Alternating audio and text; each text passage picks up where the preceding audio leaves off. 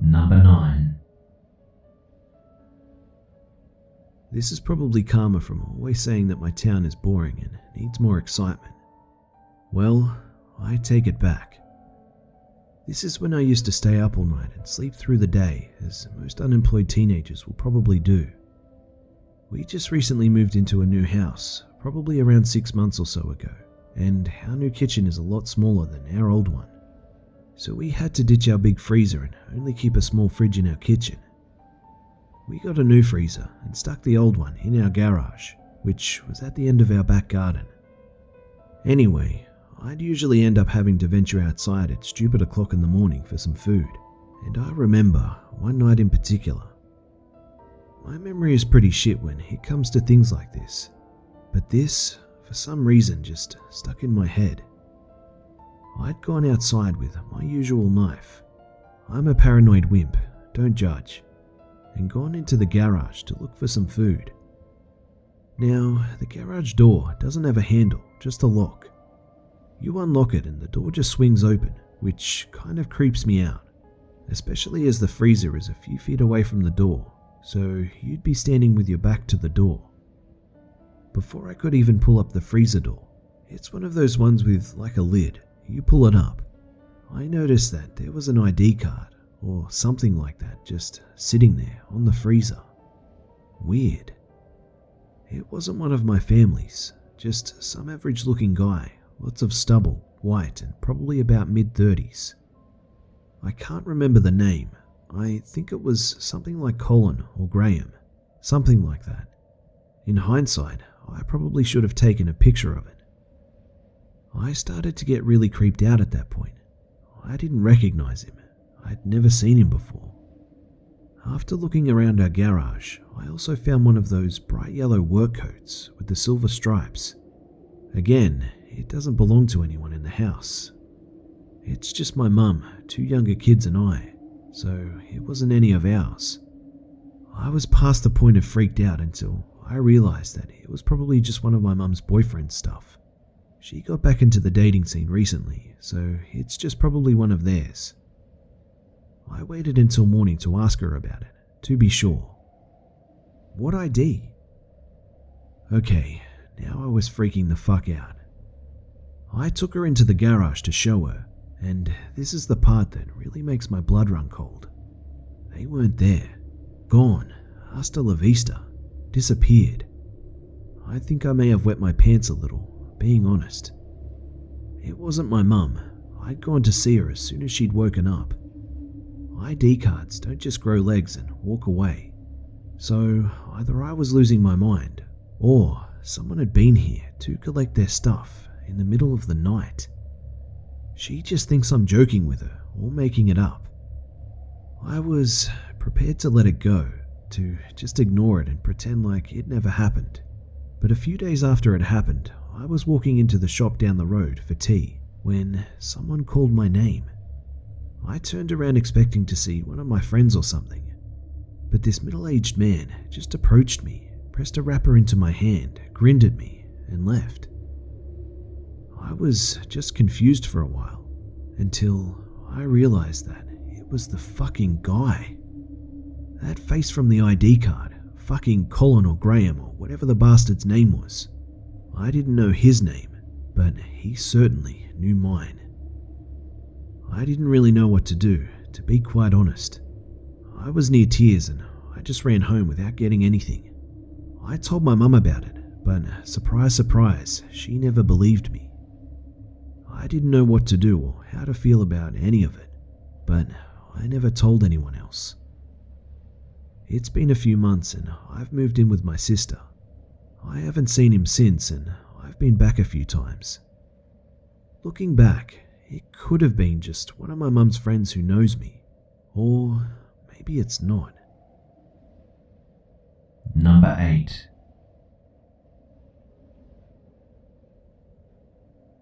Let me begin by telling you that this story is 100% accurate, and I'm sure you would have no trouble finding it online. I live in Oklahoma, but I'm not willing to release the name of the area to which these events happened. I started as a 911 operator dispatcher during my senior year of college. After my training, which took 3 months, I was placed on the night shift. As a dispatcher for a relatively small county, this shift would get extremely slow and mostly consist of medical and suspicious activity calls. Usually nothing too crazy, and besides, I was a rather thick-skinned individual, so when something did go wrong, I would brush it off of my shoulder and remain professional. However, about 8 months into the job, that all changed. Everything changed. Beginning one Friday night, around 2 AM, I received a 911 hang-up call. Of course, when this happens, operators are required to immediately call back. If the recipient fails to answer and the number was from a landline attached to a home address, then we would dispatch a unit for a 1090 or a welfare check. This would happen often, usually a few times a week, and almost always turned out to be an accidental dial. This particular time, after I requested the 1090, I got a call from the responding officer's personal phone. He was at the address I gave him, but informed me that the house was abandoned and boarded up. I double-checked the address and yes, it was the same location. Figuring there was a screw-up on the computer maps end, we left it alone and didn't give it any other thought. The very next night, around the same time, another call came from the same number. I recall remembering the number because the last 4 digits were 4400, a pretty recognizable number, and again, it was a hang-up. After trying back several times, I had no choice but to dispatch another officer. It was policy and something I didn't want to risk my job for. After calling it in, the responding officer said that he would get to it, which he never did. He called me on the cruiser a few hours later and said that it wasn't worth the time and that it was probably an error on the phone lines. We agreed and went on with our duties, but something felt ominous about the situation. Maybe it was the way the silences sounded when I answered both of the calls. Like the type of silence where you hear nothing but sense that someone is there. It bothered me the rest of the shift and even weighed on my mind at home. The worst of it came on the 3rd night, my final night before a much needed vacation. It was again around the same time when the phone rang and the 4400 number displayed on the screen. I was nervous for some reason, even though I knew it was nothing. 911, what is your emergency? Again, silence, but this time there was no immediate hang-up. Hello, this is 911, do you have an emergency? There was another few seconds of silence when a weak voice on the other end responded. Yes. It was the voice of what sounded to be a little boy. Okay, what is your address? I asked. We are required to ask this even if we have the address on hand. Besides, the address that was displayed was obviously incorrect. You know what the address is. There was a policeman here the other night. Please, send another.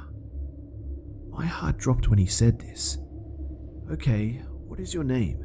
I responded, clearly disturbed but trying to remain calm. Daniel, I just want to go home. Okay, Daniel, we're going to get you home. Tell me exactly what's going on. Silence took over again, and then a dial tone. I immediately called back while my co-workers were already dispatching units. There was no answer on the first call back, but on the second call, an ugly, foul, graveled voice answered in a livid tone. It's too late. Don't bother calling back. They hung up immediately after, and I was in near shock. I called back several times but received no answer. I dispatched information that there was a child possibly in danger and an adult man occupying the home. I sat, not knowing anything, for about 40 minutes.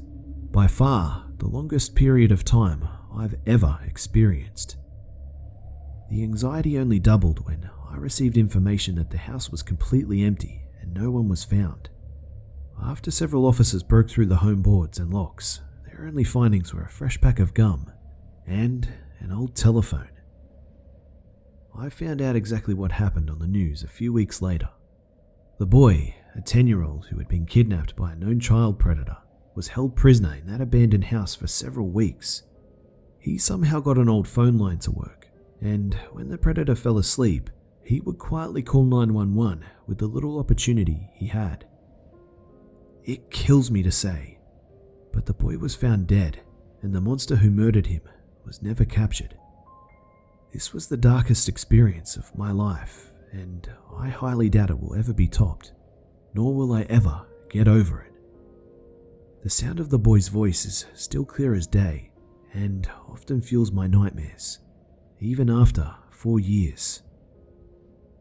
Needless to say, I ended up my time as a dispatcher 911 operator shortly after. The experience is therapeutic to share, and I just pray to God that one day justice is served. Number 7. So, I've never really told this because of the fact that it's close to a lot of fictional stories that exist. Maybe the concept is creepy. Maybe this event was the basis for these stories. I don't really know. I just know that it was completely true. I was shown the newspaper clippings from the event when I was a kid. It was the late 60s when this took place, so it was quite some time ago. It happened to my father when he was a boy. They had a swing set in their backyard. He would often wake up earlier than everyone else and go outside and play in the morning. So there was nothing too strange that morning when they heard him getting up and going outside to play, or the creak of the swing set. This morning though, my father opened the back door and ran outside into the foggy mist. He stopped in his tracks though, as he noticed a hunched over figure gently swaying on one of the swings. It was a little old lady. In his Polish household, they called her a babushka. This was because of the babushka the old ladies tied around their heads. She was clutching a little brown paper bag in her arms. They were out there for some time when finally my grandpa woke up and went to get a glass of water. As he sat there at the sink, he looked out the window over the kitchen sink and saw them in the backyard. The woman was clearly talking to my father. She whispered something in his ear and he got up to go to the door. The woman got up behind him and proceeded to follow him. My grandfather went to the door and opened it and stood there, letting his son pass him as he stared at the woman. As I'm told, she stopped in her tracks and turned around and sat back on the swing, then smiled at him and went back to swinging. He shut the door, locked it, and told my father to go to his room and called the police. She sat there and waited the whole time. She never left. She just kept swinging as the police showed up and talked to her. Now, as you all know, because like I said, this is extremely similar to the creepypasta, when the cops looked into the bag, it was just literally knives and rope. That was all. As I am told, it was a silly amount of knives too, like specialty knives, knives for boning, carving, butchering. My father wasn't around much when I was a kid. I was told this story by my grandfather when I was little, and I instantly told him that I didn't believe him. Even as a young child, I didn't believe it. So he went out and fetched a yellow newspaper clipping, an excerpt from the newspaper. It mentioned the lady, the knives, the rope, the swing set, everything. I have always thought it was weird later on in life when I read similar stories. It seemed like a popular concept, but I knew that it happened in real life. My father really never told anyone exactly everything they talked about. He did admit that what she had whispered to him as he got up was something to the extent of going inside so that they could play with the whole family. He said nothing about anything else about what they said, but they were out there for a while. My father died when I was 15. He was never in my life anyways, so I never really got any more details from him, but my aunt and grandfather had told me the story many times. My grandfather always seemed the most nervous about it. He didn't like the way she looked or the fact that she just waited for the police. He said my grandmother had called her Baba Yaga, which was like this old country demon lady who ate children, which weirdly enough is where the word babushka comes from, according to some. They took down the swing set and everything after that, and my father wasn't allowed to go play alone in the morning anymore. It was probably one of the creepiest things I've ever heard in my life, and it's been a story that stuck with me since I was a young child.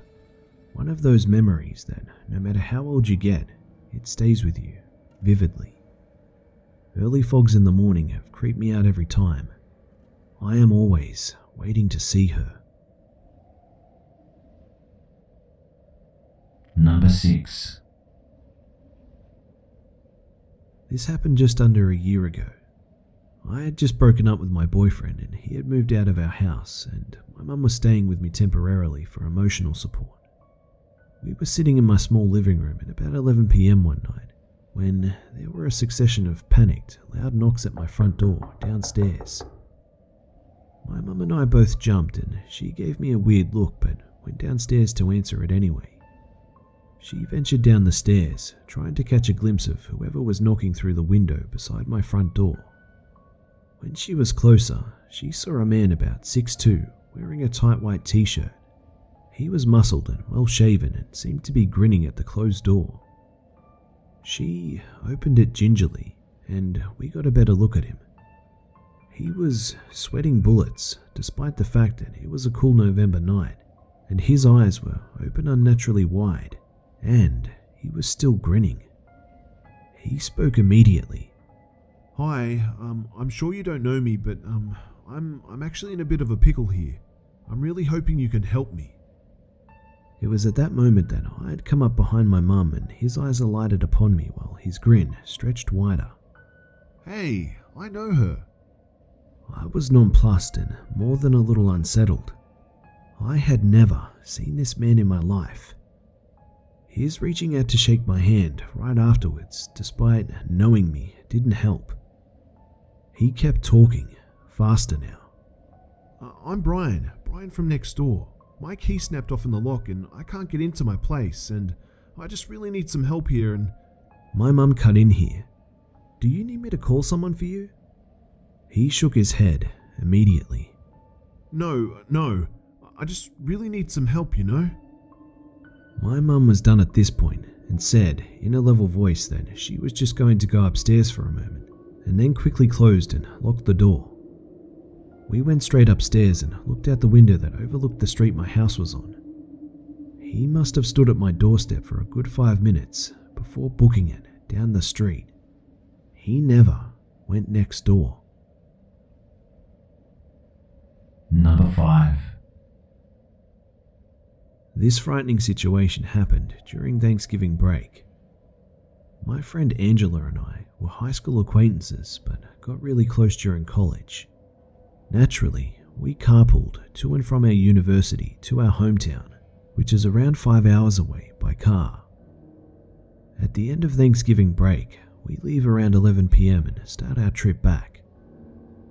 Around 3 hours in on the road trip, Angela, the driver, tells me that she's starting to feel a bit sleepy. So rather than stop in the middle of nowhere and change seats, I decided to talk to her and keep her busy. We get into a really deep conversation, and for fun, we decide to Snapchat a little of the road trip with the flashlight on. I know, stupid.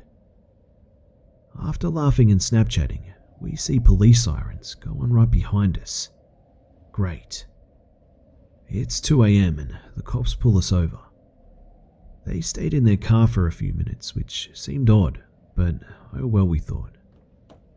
As I see two of them walking towards us, they whispered something to each other, but I didn't think anything of it then. One of them goes to Angela's window and the other to mine. Hey there, ladies. The one by Angela's window says, How are you all doing tonight? with this creepy-ass smile. Non-suspecting Angela responds good. She then asks what the reason for pulling us over was. Going over the speed limit, he says. Mind you, we were Snapchatting right before he pulled us over, and Angela was purposely going a little under the speed limit so as not to crash and just to be safe while we were on Snapchat. Confused, she just says okay and asks if he needs any documentation, to which he responds no. While all of this is going on, the second cop by my window signals me to lower the window, and I oblige. He then starts making insinuating comments and gestures towards me. For example, he starts pointing his flashlight towards my crotch while smiling, telling me how long my legs were, asking, Oh, so it's just you two. I see. And what were we doing at this time, in the middle of nowhere? Amongst other things that honestly were not related at all to pulling us over, and out of line for police officers to be asking. Then the first cop asks if we're going to college, to which we respond yes. Actually, we're heading to the university. I knew we fucked up there because they now know that we weren't heading anywhere close. He then proceeds to say, College girls, huh? to the other cop again with that eerie smile. By this time, we were beyond creeped out and wanted to get out of this situation ASAP, but these creeps wouldn't let us go. They kept trying to make conversation while implying really weird sexual stuff like, Y'all know where we're at? There's a prison nearby here, you know. I sure hope nothing happens to you ladies. and Do you think anyone would know if something happened to you here, all alone on the road? all while smiling. I'm in shock and can't believe this is happening to us. These are the men that we're supposed to trust and rely on, but here we were trying to free ourselves from them for our own safety. Wanting to finish this now, I ask if we're getting a ticket, to which the cop by the driver's window says no, but I'll give you a verbal warning.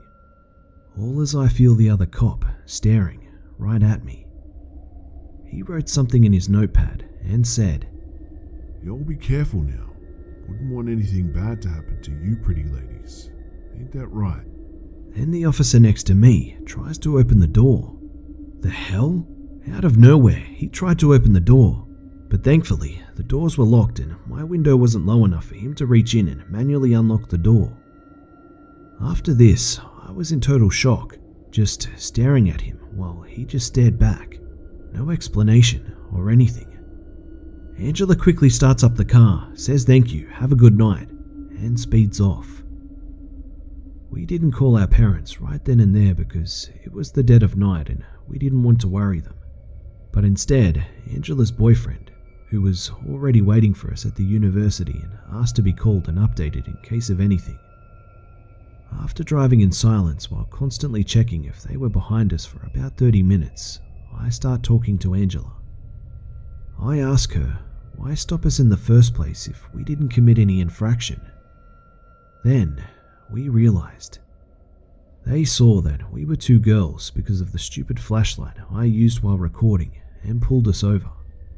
They also probably stayed in the car before walking towards us to check if it was actually only us two, or something of the sort.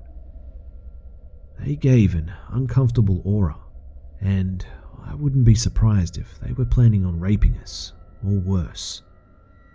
Honestly, I can only imagine what would have happened if the doors were unlocked.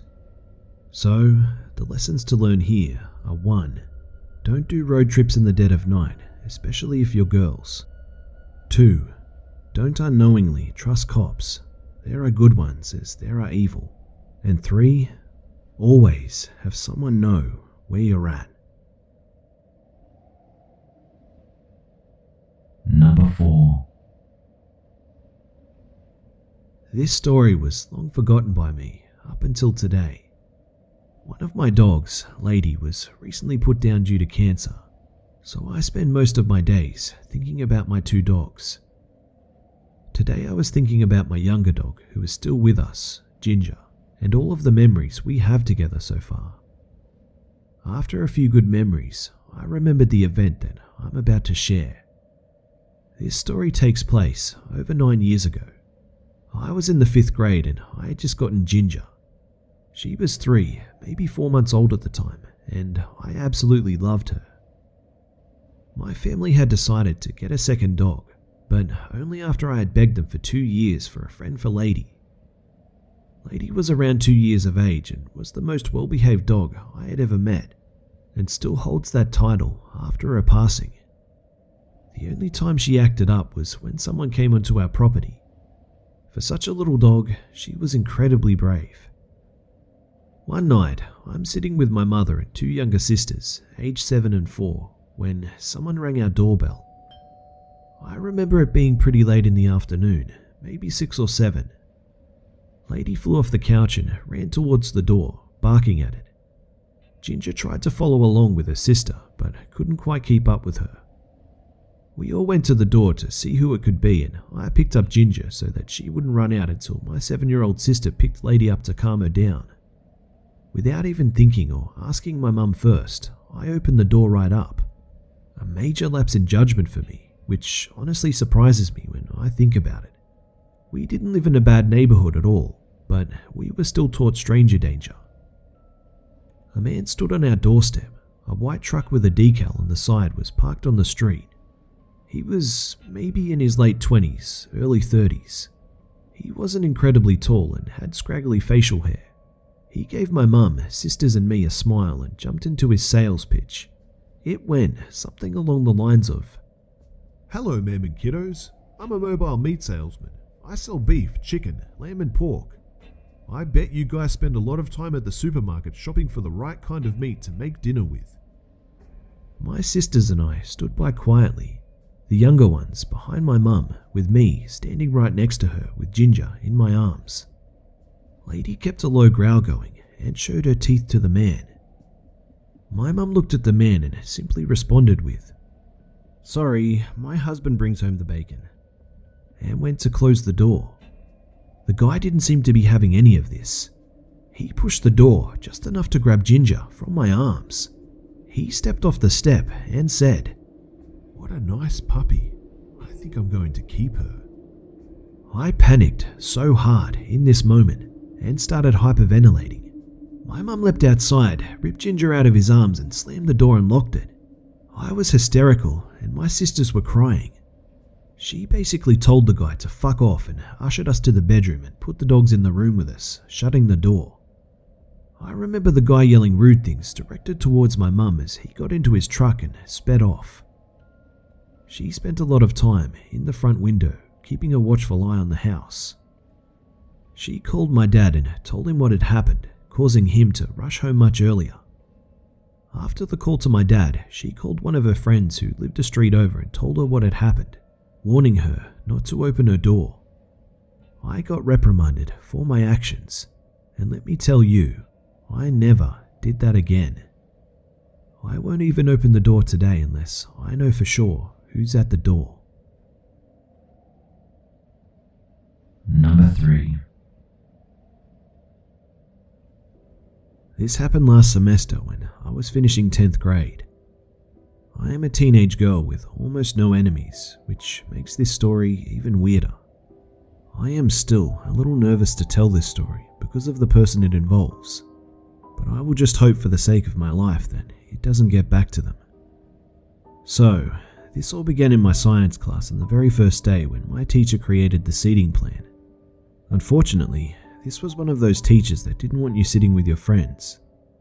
He believed that this was a good way to get us to meet new people, but trust me when I say that there are some people you just don't want to meet. My teacher sat me with a boy who I had never seen before, named Al. Right away, I got a kind of weird vibe from him, so I tried to focus on my worksheet to avoid conversation. Yes, I know this sounds a little bit rude, but it was a quiet class anyways, so not introducing yourself wasn't really out of the ordinary. He was the type of person who didn't really have any social skills, and he seemed very awkward. He didn't seem to take very good care of himself either, and even though I was at least a foot or two away from him, I could smell his disgustingly bad breath. Apparently, we weren't the only people who didn't want to introduce ourselves, because an awkward silence filled the entire room. My teacher noticed this and stood up in front of the class. "I know it may feel weird sitting beside a stranger, but it'll be a lot better if you just get to know each other. I want you to turn to the person I've seated you with, shake their hand and tell them your name." Great, now I have to talk to this guy. We introduced ourselves and then we shook hands. His hands were extremely sweaty, and the way he lingered during the handshake really creeped me out. Most people's conversations ended there, and then they went back to work, and that's what I was hoping for too. But, of course, that's not what happened. For about a minute, things were quiet, but the entire time, he was staring at me. I looked over at him after a while because it was a bit strange how he was staring, and I wanted him to stop. Before I could ask what he was doing, he started talking to me. "What kind of music do you like?" He asked, awkwardly. I told him what I listened to, and then I returned the question because I didn't want to seem rude.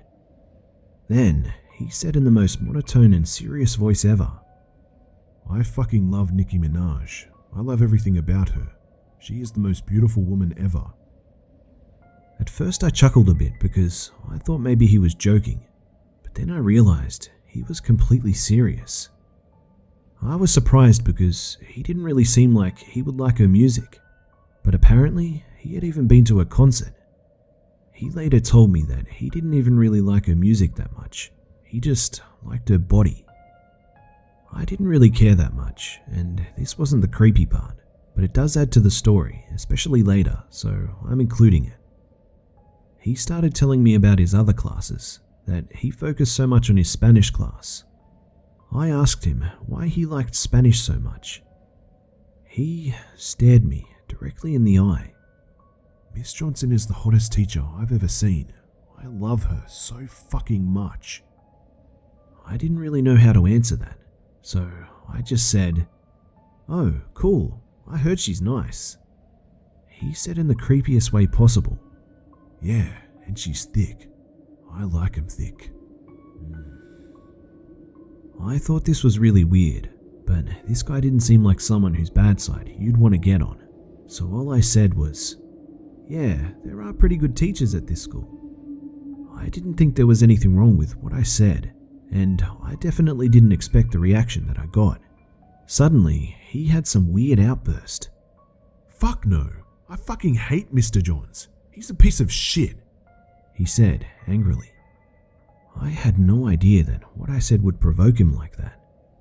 The teacher who he was talking about was one of the most well-liked teachers in our school. I didn't know anyone who didn't like him. Apparently, he taught Alpha English last semester, and clearly things didn't go very well. I didn't ask why he hated him so much, and I figured it might just be best to play along in this situation before this kid caused a scene.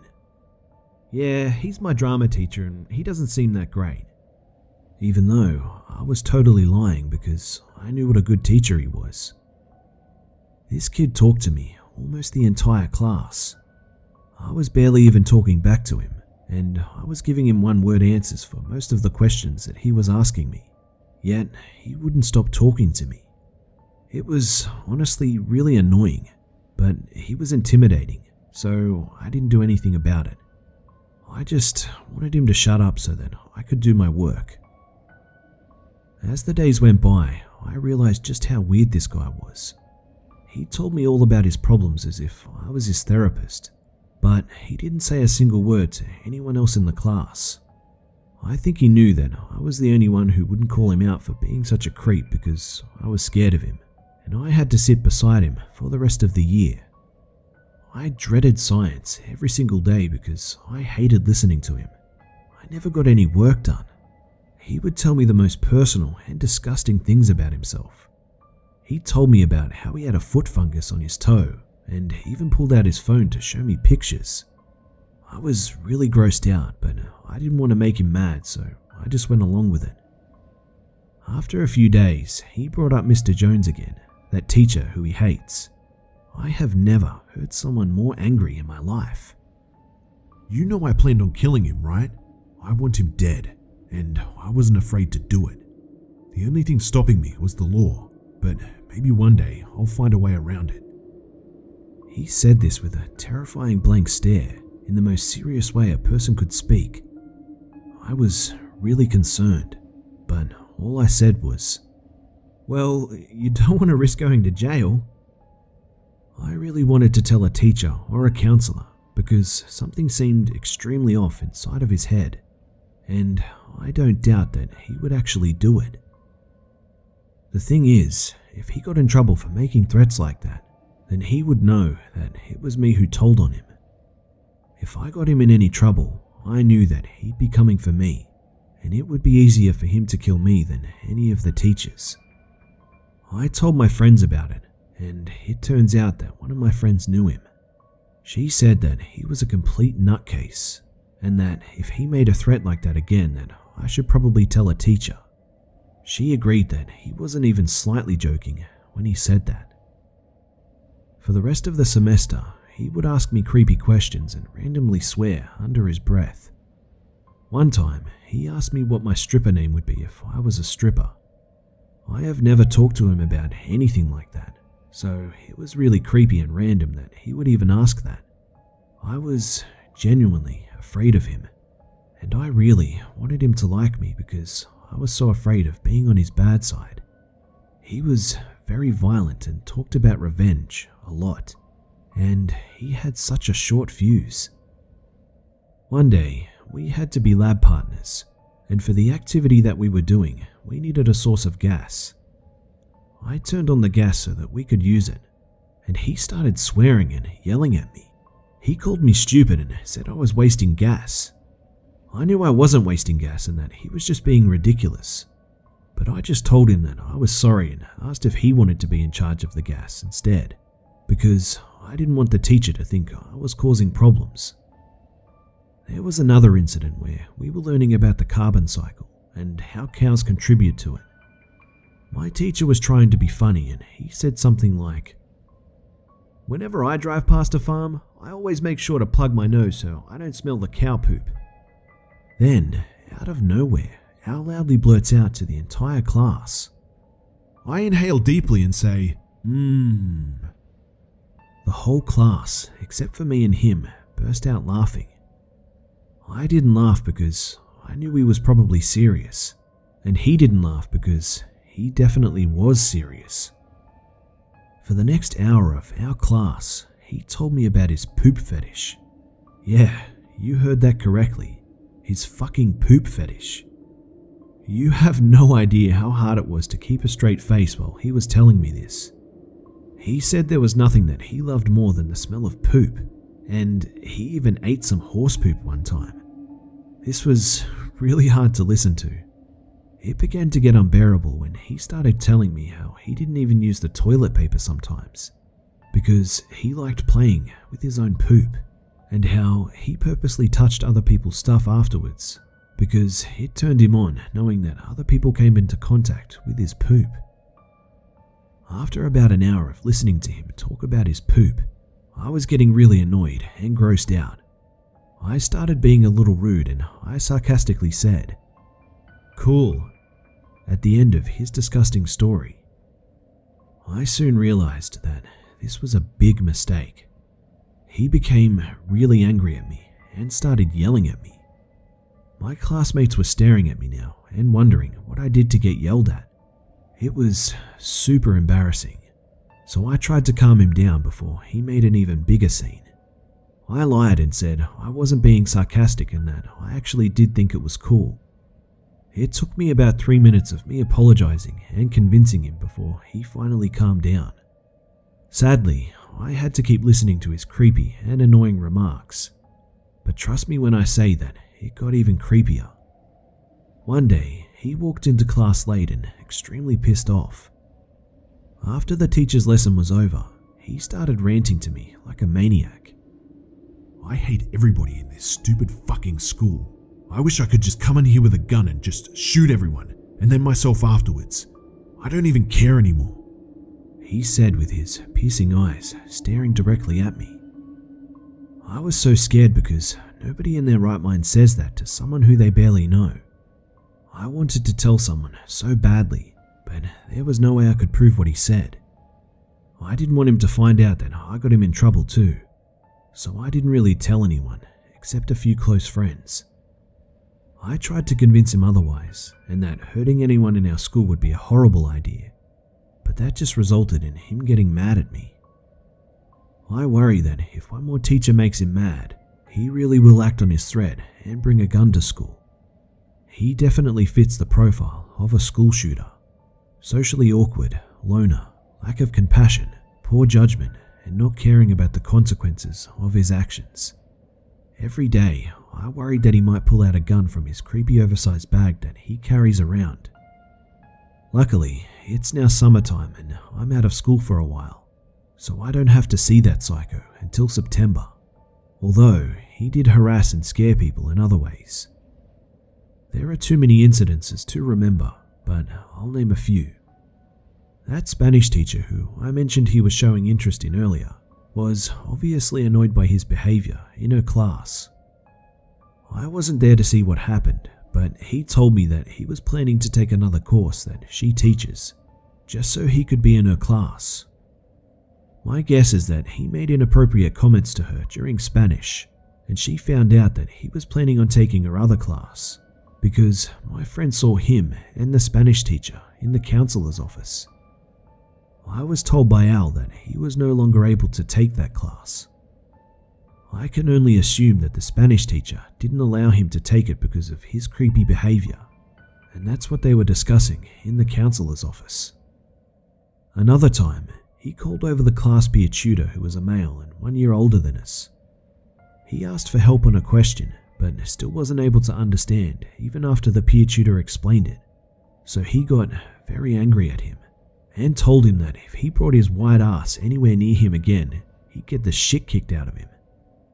A few days later, he called the peer tutor over again, and I thought maybe he would apologize, but no.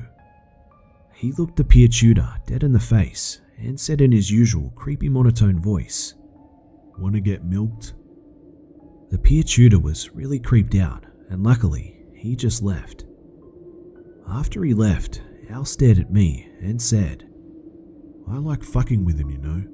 One day I'ma milk his ass like a cow." He is seriously the creepiest person I've ever met. Edit. I started to think about how dangerous it could be if nobody reports what he says to the teachers, so I'm going to try and figure out a way to get them informed without putting me in danger when school starts. Edit. I have a member of law enforcement in my family, so I will be talking to him about this situation to see if there is anything that police could do. If the police can't do anything, I need to talk to my counselor on the first day of school anyways, so I'll bring it up to him while I'm there. Number 2. A few years ago, my partner and I moved from the East Coast to the Pacific Northwest. We didn't know anyone in this city, we just saved up a decent chunk of money and hopped onto a plane. It was exciting and we certainly haven't regretted it. The plan was to stay at hostels and cheap hotels until we could find work in an apartment. Finding work was actually quite easy for us. We had new jobs within a week of getting off of the plane. Finding somewhere to live, though, was a nightmare. Everywhere we looked had incredibly steep requirements for credit scores and minimum household income. We tried more legitimate sites at first, but after 2 months of hopping around to different hostels, motels, and Airbnb places, we became desperate, so we went to Craigslist. Many of the listings we tried gave us just as much trouble at first. So one day, I'm desperately scouring Craigslist for rooms and I come across one that seemed a little weird. The poster said that he had a very large house in a nice neighborhood and that he wanted to rent out a 500 square foot room for $600 per month, utilities included. In this city, that was suspiciously cheap. He also wrote it in a rambling sort of way. It was almost half ad for a room and half open letter to everyone that had recently accused him of being creepy. Now obviously, if we weren't so desperate, we wouldn't have even considered contacting this man. But we thought that we might have been at risk of running out of money before we could get in somewhere at this rate, so we gave him a call. On the phone, he sounded relatively normal. He actually suggested that we meet up with him in a public place to talk about the room first. We agreed to meet him at a restaurant near the hostel we were staying at, though we didn't tell him which one, of course. He showed up late and looked surprised to actually see us there. He sat down and he talked for a long time.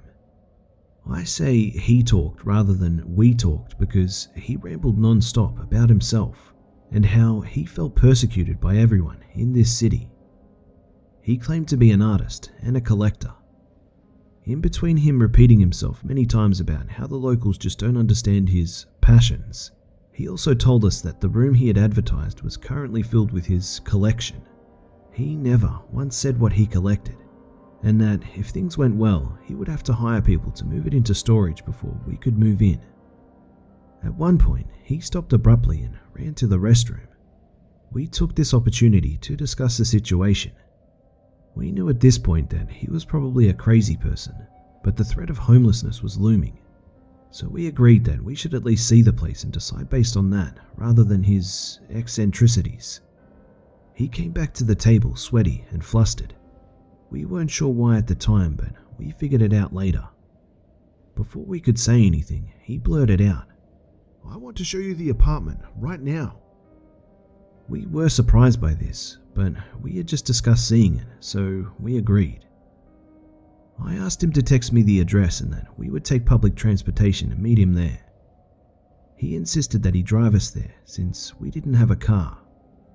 Now we were obviously hesitant to get into his truck. It was obvious even to him, I think. But the previous mentioned desperation was still a thing, and we were pretty sure he wasn't going to try and hurt us. So we crammed into the front seat of this tiny, rusty ancient looking pickup truck. My partner was pressed up against the door and I was uncomfortably close to the driver as he continued his babble about how the city had gone downhill and how everyone he used to hang out with shuns him to this day. At one point, I whispered to my partner to get ready for a possible tuck and roll situation. He saw me whispering but couldn't hear me over the wind roaring through the cab of the truck. One of the windows was broken out. It really added to the vehicle's charm. And he said something about how we were romantic together and that he envied our youth. We arrived at his house minutes after that. He had technically been honest up to this point. His neighborhood was decent looking, and his home was a pretty large one-story ranch house. I noted out loud that he had bars on all of his windows and several locks on his front door. He said that his collection was very valuable to him, and he was just protecting it from thieves. Once he let us in, I made a point of urging him ahead so he couldn't get a chance to lock the door behind us. We very quickly noticed three things: his art, his collection, and the smell. The man's method of art, of which he was very proud, was apparently to take lots of innocent childlike things, baby dolls, stuffed animals, ceramic figurines, children's toys, etc., and attach dildos to them. One of the most notable pieces being the one he referred to as his unicorn. It was a ceramic horse figurine that he sloppily sawed the head off of and replaced it with a baby doll's head and added a hand-sculpted clay penis as the horn. His collection consisted mainly of rubber, plastic and latex clothing, and gas masks. Both his collection and his art was everywhere. The place was so jam-packed with junk that every room had a single file path going through it that you could walk without bumping into art or stepping on piles of fetish wear. This fellow was definitely not concerned about cleanliness. This place reeked of mildew and moldy rubber. The carpet looked as if it hadn't seen a vacuum since the 70s. As we passed through the kitchen, he declared that he loves cast iron pans because you don't have to wash them, just as we noticed that every countertop was cluttered with rusted pans that all looked to have decades worth of scorched food caked on. We stayed behind him, mostly silent as he stopped every now and then to point out his favourite art pieces, and to repeatedly tell us that he was leading us to the room that was full of his favourite stuff right now, but that he'd get people to move it out for us. He said that like us moving in was a sure thing. He opened the door to the room and actually said, "Voila!" I don't doubt that the room was around 500 square feet, but every inch of it was stuffed with clothing racks. The clothing racks were all packed with the same thing: shiny rubber latex and plastic pairs of pants with dildos sewn to the front of them. Up to this point, we were doing our best to avoid reacting to all of the freaky stuff in this guy's home, because we were afraid he would snap on us if we did. But I started to notice after a while though that he was getting disappointed that we weren't reacting to anything. My guess is that he gets off on shocking people with his creepy pants, and that this wasn't going as well as he had hoped. We told him that the room looked big enough and that we'd like to go back to our hotel and think it over. He didn't have much of a reaction to that, but he agreed to drive us home now. When he thought that I wasn't looking, He took something out of his pocket and tossed it through the open doorway of a dark room on his way past it. I was afraid that it might have been his car keys, so I used the light on my phone to peek in as we passed that room. The whole room was a pile of tied-off used condoms. We later speculated that he was masturbating at the restaurant and added a balloon to the pile before taking us back. So we piled back into his truck and had a long, awkward drive back to the place we had met. His rambling was much more frustrated this time around, and he passed where we wanted to get out 3 times before we just jumped out at a red light, frantically shouting, "This is good here. Well, it was nice to meet you. Thanks. Bye." I added his number to my contacts as Mr. Creepy Pants. Over the next several days, he sent a few texts asking if we'd talked it over yet. I wanted to be polite, so I just said, "We've decided against it, but thank you for the very nice offer." He responded with the phrase, "Are you creeped yet?" copied and pasted over and over, about 30 times. I'm not sure why I was still trying to be polite, but when he stopped spamming me, I responded, "No, we thought that your collection was lovely, but just so large that we can't bring ourselves to ask you to move it." It took him a few more days to respond, but he did, and he took it better than I expected. "Yeah, I really didn't want to move it anyway. Thanks for understanding." He then made a recommendation for a local burger place for some reason. I blocked his number shortly after that, just to be safe. Number 1. My boyfriend and I had gotten a 2-bedroom, 2-bathroom unit on the top or second floor of a lower-end apartment complex about 8 years ago. The economy had gone shit, so with job troubles, we had to get what we could afford. Our apartment was up a flight of stairs that went up parallel to the building, came to a small landing, then turned 90 degrees to the right and went up some more stairs to the second floor. The area at the top of the stairs, if you were facing the building, had our door on the right side, some space for a couple of stairs, the stairs in the middle, some space for a couple of chairs, and the door for the 1-bedroom unit next to us on the left. The 1-bedroom was on the corner of the building we were in. Our building faced another building that was identical to ours. There were 2 buildings to the far side of our building, one next to us and one across from that. A large grassy space between the 1-bedroom next to me and another set of 4 apartment buildings in the same configuration. A path ran down the middle of all of the buildings. Each set of stairs ended at the sides of the path, as did the path to each first-floor apartment. Over the 2 years we lived there, we saw all sorts of things. A group of Hispanic couples lived in the 1-bedroom next to us for a while. There were at least 6 people living there, sometimes more. I always hated imagining how cramped it must have been in that unit, especially after I got to see inside it a while after we'd been living there. That group was mostly quiet and didn't cause any trouble. They made an effort to keep to themselves. We saw 3 different tenants in that unit over those 2 years. The last was a single guy named Carmine that I became friends with, which was how I got to see the inside of that apartment. While living in this complex, I overheard what sounded like a life or death fight in the apartment under the 1-bedroom next to me. It was so loud, so violent, so terrifying, and there was so much screaming that I reluctantly called the police. When they arrived, they found blood on the floor to the apartment and a trail of blood leading away on the path between the buildings. The police had broken down the door and found that a gay couple living there had gotten into a fight, and one guy had stabbed the other in the stomach. The blood trail was from the guy who had stabbed his boyfriend. Apparently, he had cut his hand pretty badly, and when he had left, he caused the bloody mess outside. My boyfriend and I ended up having to go to court over this incident because the police came up to my unit and begged me to give an official statement since they said that they didn't have a cause to have broken the door down without it. There were a few scary and violent things that happened. For example, more domestic abuse, a huge fight at the pool with at least 20 people, and a couple of break-ins. One day in the middle of the summer, I was out in a little area by the front door having a cigarette. I don't smoke inside because A, it's gross, B, it stinks up all your stuff, and C, I don't want to expose my pets to it. We kept a big Rubbermaid container outside to store recyclables until we could take them to the recycling plant, along with a blue fold-up camping chair and a small table with an ashtray.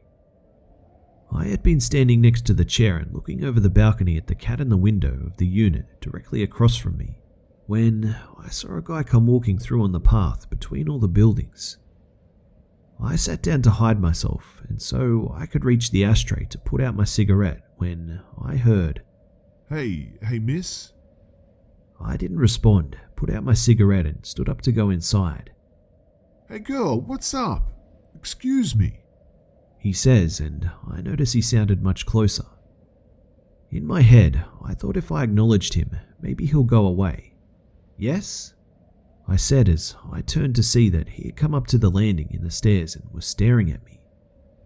He must have made an effort to be quiet because he had to weigh at least 230 pounds and was a bit over 6 feet tall, and I hadn't heard the stairs creak as he came up the first set like they usually did, and he had covered the distance between where he had been and where he was now very quickly. While I have taken Taekwondo and self-defense classes, I also have really bad knees and have had quite a few surgeries on them. I'm also barely 5 feet tall and weighing 110 pounds. In other words, it's best if I can avoid physical confrontation, especially against someone that large. Can I bum a Lucy? He asks with this threatening look on his face. His mouth was smiling, but it was forced and it didn't reach his eyes. And his eyes made me very apprehensive. There was no warmth in them. He didn't look away, but his eyes would flick down to what he could see of me above the short wall of our little patio area and then back up. He didn't try to be nice or funny, or offer to pay or hit on me, or tell me why he was asking like people often do when they try to bum a smoke. Most people look a bit embarrassed and hopeful when they ask. He was just glaring at me, calculating something, but at the same time had this fake wooden smile on his face. My heart was beating wildly as my brain quickly assessed the situation. I didn't like that this big guy had stealthily climbed the stairs part way, apparently in the short second or two my back was turned, just to ask for a cigarette. Why not ask before you climbed halfway, in case the answer was no, to save yourself that effort?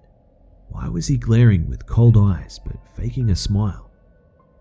In my head, I remember thinking, shit, my neighbor Carmine is at work, and so is my boyfriend Jason, so I'm on my own here. I did my best to keep my fear and apprehension off of my face. Out loud I said, "Sorry, I don't have any more. I just smoked my last one." Which was true, as I began backing towards my door. The guy sneered. Are you sure? I answered in a clear, strong voice. "Yes, I'm sure. I don't have any more. Sorry." As I finished speaking, I felt the doorknob with my hand, and none too soon because his fake smile slipped away as he began to lunge up the rest of the stairs. That container of recyclables was right next to the door. Thankfully, I knew to navigate around it by heart after months of lugging groceries up the stairs. I yanked the door open while twisting around, flew inside and turned to shove the door shut. As I began to push the door, my other hand already on the deadbolt to slam it home as soon as the door was closed, the guy reached the area in front of my door. He wasn't expecting the big container, so he ran into it and stumbled forward, but managed to get his left hand out to grab the door before it was closed. I had already been in full force push against the door, so his hand wasn't enough to stop it. It slammed with his fingers in the jamb and he hollered, yanking his hand back instinctually. I shoved the door shut as he went for the knob to open it with his other hand. With quite literally no time to spare, I twisted the latch to slide the deadbolt home. The guy then began yanking on the knob and rattling the door in its frame, twisting the doorknob back and forth trying to get it open. I ran to the kitchen and grabbed one of my dining room chairs and shoved it under the doorknob to keep the door from opening. Unfortunately for me, there was a very large window directly next to the door, right over where the Rubbermaid box sat outside, which had slipped partially away from the window when he fell. Between the pounding on the door and the screaming, Let me in, you fucking bitch. You broke my fingers, you stupid fucking whore. I'm gonna kill you when I get my hands on you. Open this fucking door. among other horrible things, he would walk over to look in the window, cupping his hands around his face to see better. I have no idea why he didn't break the window, but thankfully he didn't. I ran over and yanked my blackout curtains closed, which caused him to yell and pound on the door even louder. I had had my cell phone with me outside in the little patio area by the door while I was smoking. Thankfully, I had put it in my pocket out of habit before I crushed my cigarette. It took me a frantic minute of searching to figure out where it was. All the while, this guy continued to pound and kick on my door and scream obscenities. I knew that nobody else was likely to call the police, simply because in bad neighborhoods, most people don't want to get involved, but also because it was the middle of a weekday and most people weren't home. The husband of the elderly couple that lived below me was almost deaf, and his wife worked part-time during the day, so she wasn't home. I frantically called 911, and it didn't take much explaining to get the police hurrying on their way, because the operator could clearly hear this guy over the phone. While waiting for the police to arrive, I locked myself and my cats in the bathroom and barricaded the door. I brought my thick wooden bat with me and stayed on the phone. At some point, the guy must have either given up or heard the sirens and took off before the police arrived. I gave them a more detailed description and they searched for him in the area, but they never found him as far as I know. I called Jason, who was stuck at work on a double shift and couldn't leave, and then my mum. I ended up crating the cats and taking them over with me to spend the night at my mum's so they wouldn't be alone. It took me hours to stop shaking, and I was paranoid the rest of the time we lived there. I never saw the guy again.